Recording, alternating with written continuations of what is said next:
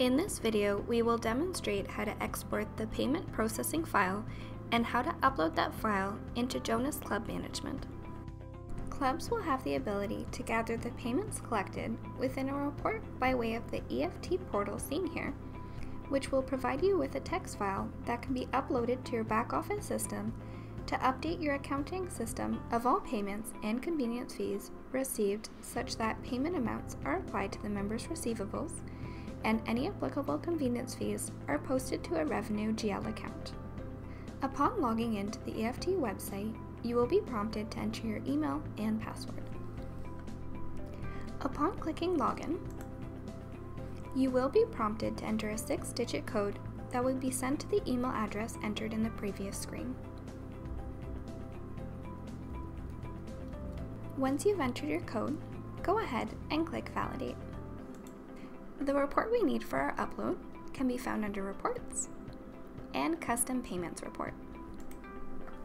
All the fields required for the report have already been checked for you, so there is no need to make any edits.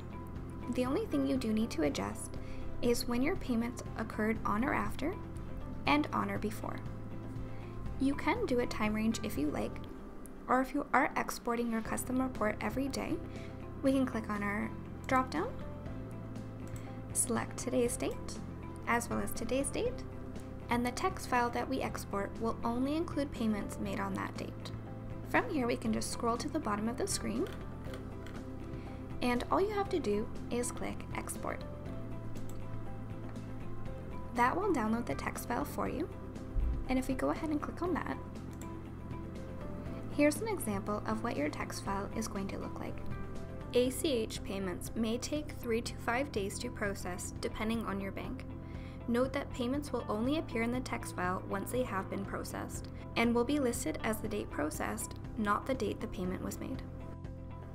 In order to obtain the payment processing file, it must be exported from the EFT website as seen in the previous step. It is recommended to save your processing file, i.e. your text file, in a new folder labeled ETS on your network shared drive. As a note, please ensure that the ETS folder is not created within too many subfolders, as it may exceed the folder path character limit when attempting to process the upload. Once the text file is saved in the ETS folder, for example like you've seen here, you're ready to upload that information into the Jonas Club Management system. In order to process that upload, we're going to log into our Jonas Club Management, navigate over to Club Management, Processing, Cash Receipts, and Upload Cash Receipt Files. Select the correct company from the drop-down for Merge into Company. If the correct company is already selected, press Enter on your keyboard to open the Cash Receipts Batch window. Within the Cash Receipts Batch window, we're going to go ahead and double-click on Add Another Batch. For the batch number, you can type any number, and for example, you can use the date the payments were made. So for example, we're going to put 10/30/18. And you can go ahead and click Enter on your keyboard to move to the next field. For the format type, make sure you choose Jonas Standard ETS Online Payments. Next, you can go ahead and select your file by clicking on the folder icon. From here, we're going to go ahead and find our ETS folder and double-click on our text file. If your club is utilizing business areas, you'll be able to adjust the business area parameters, including the member balance as of this certain date, by clicking the calendar icon to adjust if needed, and clicking the magnifying glass to choose where you'd like to apply any overpayments to. Then at the bottom of the Upload Cash Receipt Files window, we have our convenience fee posting. Regardless if you are using convenience fees or not, this section does have to be filled out in order to process the upload. If you are not using convenience fees, you can just enter account information and no convenience fees will actually be applied. First, you want to make sure that your source journal is selected on the correct journal. Then we can go ahead and click on GL beside debit. From here, you can go ahead and select your company, the GL account that the convenience fees will be applied to, the applicable department, and the sub-account if applicable.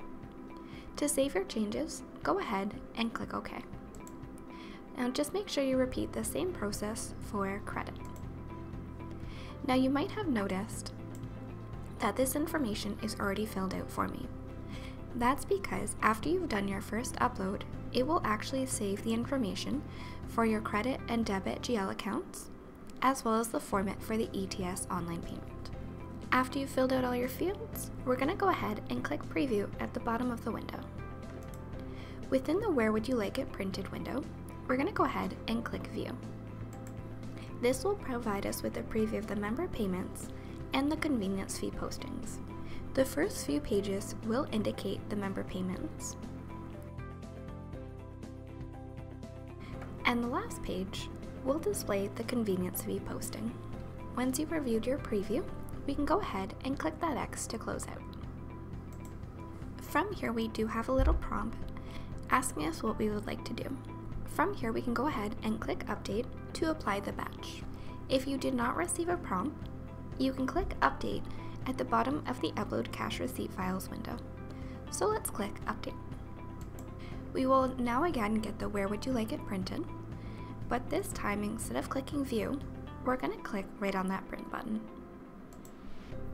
Now that we've uploaded that batch into Jonas Club Management, we want to apply that batch over to our member files. So from here, we're going to go to Club Management, Processing, Cash Receipts, and Update of Fast Entry Receipts. Select the correct company from the drop-down, or if the correct company is selected, go ahead and click Enter on your keyboard to open up the Cash Receipts batch window. Within the Cash Receipts batch window, we can double-click on that batch that we just created. For your preview option, we suggest leaving this at Detail, as it will allow you to see the member and GL accounts that the batch will be applied to.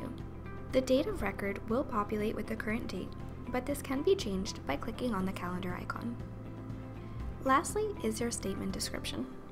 This message usually reads, "Payment received, thank you," but it is recommended to adjust this wording.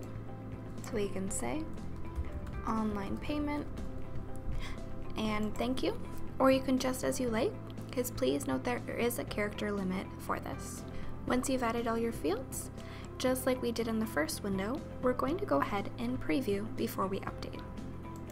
And within our Where Would You Like It Printed, we're going to click back on that View button. This preview will display the member payments across your GL accounts. If any changes need to be made before the payments are uploaded to the member accounts, it is recommended to do that first before posting the payments. Once you've reviewed the preview, we're going to go ahead and close out. And if you did receive the prompt, we can go ahead and click Post.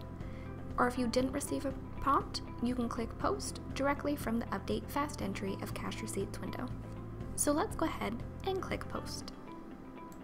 In our Where Would You Like It Printed, go ahead and click Print. And our batch has now been applied to our member accounts. If you do want to double check that the payment has gone through for the member file, we can go ahead and navigate over to Club Management, Member File, and set up Edit Members. From here, go ahead, select your company code and search for your member. And in Account Inquiry, we can see that our payments have been processed.